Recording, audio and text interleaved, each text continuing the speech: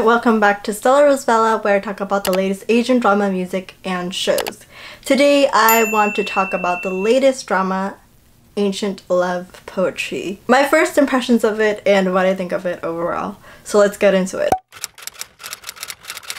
So before I get started, I want to tell y'all that I have not read the original novel, so I don't know how the characters are supposed to be like. So I want to make that very clear before anything. So this drama stars Zhou Dongyu as Tiangu and Xu Kai as Bai Jue. I apologize, my pronunciation of the character is definitely wrong. But anyways, Zhou Dongyu's character is supposed to be like this goddess who is like very powerful, or in some sense she's supposed to go through this trial that's upcoming, and she hasn't really have her powers like, you know, come out yet for some reason, and they've been there for like thousands of years and so on and so forth.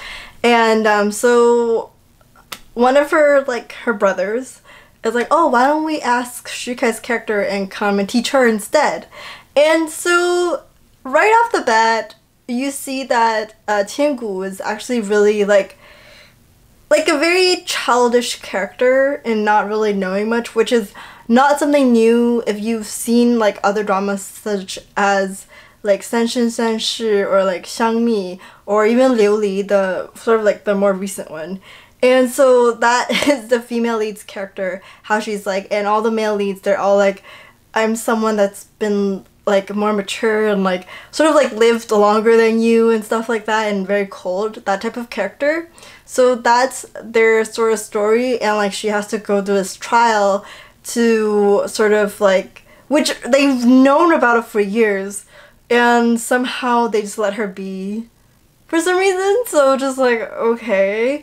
That's that for that. So I'm sure that if y'all are on the internet and are into like dramas, you probably know how some people feel about it on the internet. Some people were talking about Zhou Dongyu's like outfit and like how it doesn't fit her character or everything like that.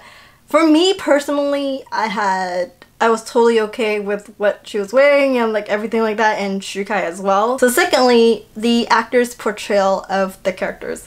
So as I said before, I have not read the original novel, so I don't know how these characters are supposed to be like in the original story. But I can tell you that I can sense the change in the characters.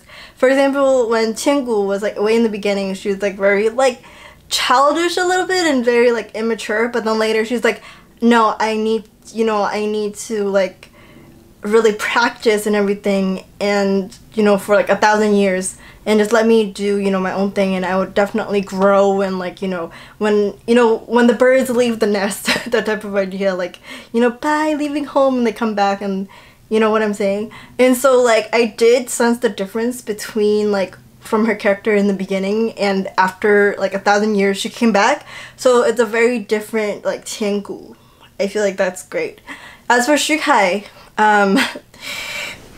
Shukai's character, right off the bat, you get this, like, you can tell like he doesn't really smile much, obviously, and his friend Tianqi even gave him a nickname, 冰块. So like he's an ice cube, so you can get off the vibe that he's not really like, he's sort of cold and just not expressive as much, but he's like sort of like very like sort of that vibe. But I can tell you that from what I've watched, I have felt like, because his character is like a mature, like sort of like an old guy vibe, and like you can get that sense from his character's his portrayal of this character. So that's what I want to say about the characters themselves, and how I feel like they do give out the vibe that the character that was written for the character for the script. Also, going back to Zhou Dongyu, some people don't like she was like 傻白甜 or whatever. And for me, because like I've seen her in another drama before, I've never seen her movies. She does a lot of movies, like, you know, a lot of the times. So I haven't seen her work from that. But I did see trailers for those movies. And I do like her portrayal of those characters. And I don't know, I think it's because I really trust the two actors because I've seen their work before. So I was like, there must be a reason why they probably want to take on this role or this job, or like the story, like what's the story and everything. So that's that. But Zhou Dongyu, I think like for me, I feel like she's really cute. I don't know why, I've always felt like she has a sense of like, I think she's really cute. So I didn't feel like her being sort of like a really like immature person was not really anything. I felt like it was weird. I felt it was totally okay, and I felt like really cute in some sense as well. So another thing I want to talk about is the chemistry between the two leads. So I have to say that like I felt like Gu and Baizhui, like their relationship is sort of like quick to me. I feel like I even when they cried, when they like had to say like bye-bye and stuff like that, I didn't feel like they cried and everything, but I didn't feel for the couple, their characters. That's that. I think I need time to get into their story because it's still in the beginning and you know that they go through 三生三世, and like let's see like how that develops into the characters and everything. Like Qiangu and Baizhui, like their characters, their as I said before, their relationship line is very rushed a little, and did I feel those like little like 粉红泡泡 when they were like interacting, both of them? A little bit, but I wouldn't say like a lot. So, but I do know that because they fall in love in different lifetimes, so I'll see how that goes overall. So in this drama overall, I'm not gonna say I like totally like it or I totally hate it. It's like in the middle for me. Because their storyline is something that I've seen in other like 仙侠类 dramas before. And one thing I would like to say is that like this drama, this cast is really, really big. And I've seen who are the other cast members in this drama, and I've seen their work as well. So I'm really excited to see how they portray their characters later on in the story. Because they haven't appeared yet in the drama, so I don't know how that's gonna go. And I think I'm really interested in seeing how Zhou Dongyu and Shikai portray the different characters that go on to like different lifetimes, I guess. I don't even know how you explain it, but basically another life, reincarnation.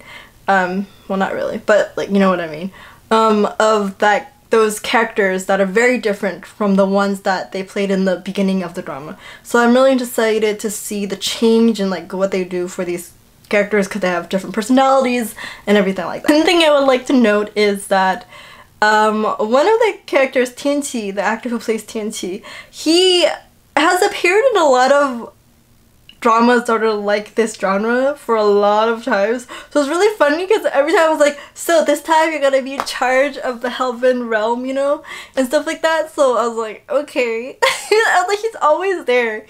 So that's that. I do have to say with the story, because first of all, I still don't really know much about this world, because in this world in the beginning they have introduced like a little very tiny bit of introduction of this world. Okay, there's these three 三界, there's like 仙, and then there's like Yu, Yao, and Mo, these three like 三界, and then like there are these four people who are 真神 and like da da da da da and stuff like that.